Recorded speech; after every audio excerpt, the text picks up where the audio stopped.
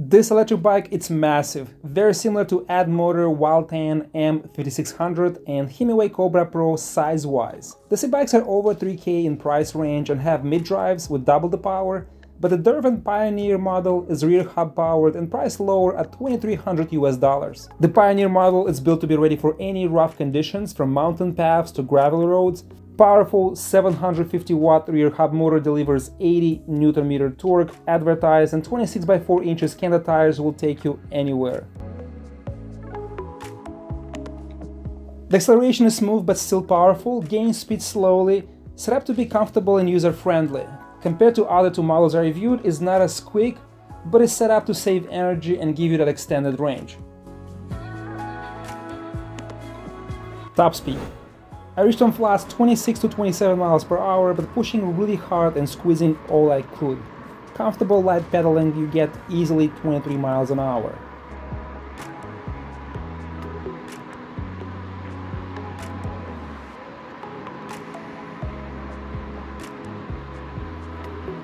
Range. Advertised 30 to 50 miles, and that is most likely in the first eco mode. With 215 pounds and fifth mode, I covered 25 miles in range. Not bad for this size, and 75 pounds heavy bike with 26 by 4 inch. That's really wide, heavy wheels. The screen is easy to read day or night conditions. We have original design, and I like it a lot, especially when you ride after 5 to 10 seconds. It turns from this to showing the speed on the full screen. Really cool graphics. Very comfortable ride. This frame is gigantic. We have these massive wheels that increase comfort. The suspension is super smooth for the city and does well off-road. You can ride pretty much over anything. Guys, we're looking at the Dirwin Pioneer fat tire electric bike. This is 26 inches by 4 thickness, and we have on this model a very sleek frame design. I like this gunmetal black color, and we have 15 amp hour capacity battery. It's very thin, very long, and it's very nicely integrated in the frame. If you look around here, we have indication button here, the key insert, and the lever. When you pull, it comes out. Very nicely done, and I saw it online and it doesn't look as good as it looks in reality. Very nice paint job. Attention tail, it's very good. I don't see flaws, and after unboxing this bike, I haven't came across any issues. The wire here needs to be adjusted a little bit. I have to zip that here maybe. That's pretty much it, or maybe put it around that way. But a lot of travel on the fork, a very comfortable fork. We have hydraulic brakes, and these are very good brakes. These are the Logan hydraulics. I use only one brake because it's holding the camera, and very good stopping power. 180 millimeters rotors right here. Awesome brakes, guys. I love these brakes, and I think they're 2 piston on each side, one. Work very good, and I like the integration. Look how nicely they inserted the rear rack, and very nice band here. You have this connection for the bungee cord. I don't know if you saw in other videos, this one came without a bungee cord, but you can buy it for like $15, $18, and has 3 straps that go around your load. And here we have some info. Maximum load capacity 25 kilograms. Very wide, comfortable chair. We have this grip here in case if you roll your bike in storage, or let's say if you roll it in your garage. Very useful. Grab like that. Very cushiony chair. Not a lot to extend here, but I'm 6'3", and this is good enough for me, and I still have so much left, so that's enough. And on a website advertised up to 6'5", between 5'3" height up to 6'5", which is plenty, and covers entire range of various heights. So this is the bike, and in front here you can also install front rack. Have a very powerful light, and I'll show you a shot in nighttime. Suspension is good enough on the front. It's actually very plush, very soft.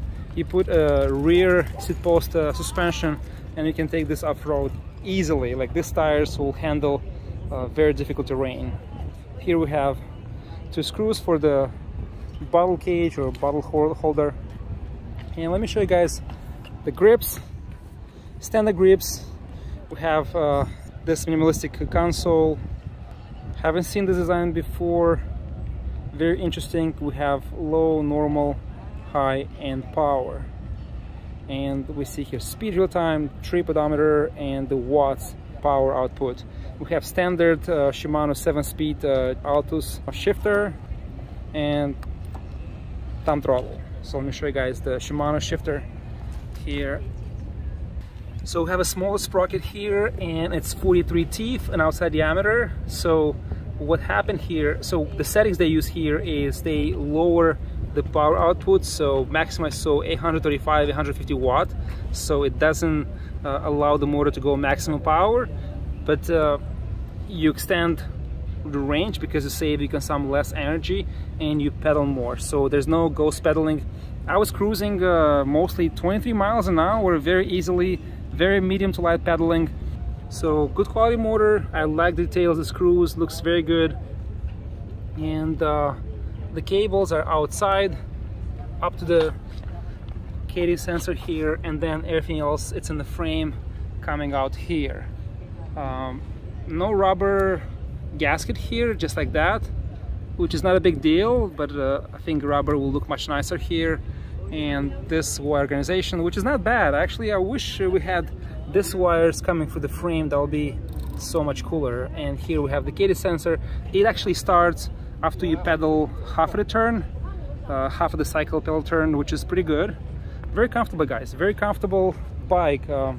It lines up with the Wildtown 5600 that I tested, but that's mid-drive and it's around $3,000, and also Hemiway, but that's the Pro. It's off-road, it's very expensive, very high-end complex suspensions, but this is in between. This is like more of a budget version. 2,300 bucks, it's a lot of money, but you get a lot here for this bike. You have a nice frame, big wheels, a decent motor, and you get a very capable battery.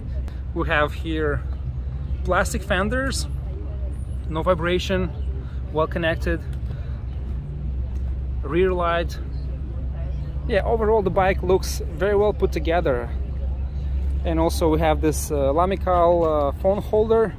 I posted I think several videos ago, the first mount. This is the second one. Solid, and I can mount it on different position, and I can see the screen. Also have my phone here on the left hand side. The bell, and I like these brakes, guys. These brakes are awesome. Very good power. You can operate one finger. Very comfortable. Overall, I like this bike. It's another massive, huge frame. This bike can handle up to 350 pounds on load. So a lot of power here, a lot of capacity. This bike will do well on the park trails, camping or hunting paths. The paint finish is super nice. The bike looks cool in person. In pictures or on the website, not so much. While I was testing in the city, a lot of people approached me at the lights and asked me about this model.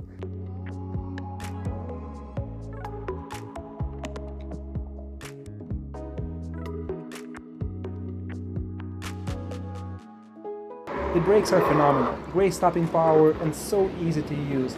The charger is 2 amps, a bit small for this battery size, and takes about 8 hours to fully charge it from empty. I would recommend 3 or 4 amp charger for this battery size, so you reduce charging time to 4–4.5 hours. If you live in a city like New York City, it is an awful option. It is big, heavy, and hard to get inside or outside the building. But if you have a house and a garage and you like to ride various terrain types and commute to work and space there is not an issue to park this beast, that it's a fantastic bike to ride. Has plenty of power and range and will get you to your destination fast, easy, and in style. Guys, this was a review of the massive Dirwin Pioneer Fat Tire electric bike. Please make sure you hit that like button and share this video if you found this review informative. Thank you for watching, and I'll see you next time.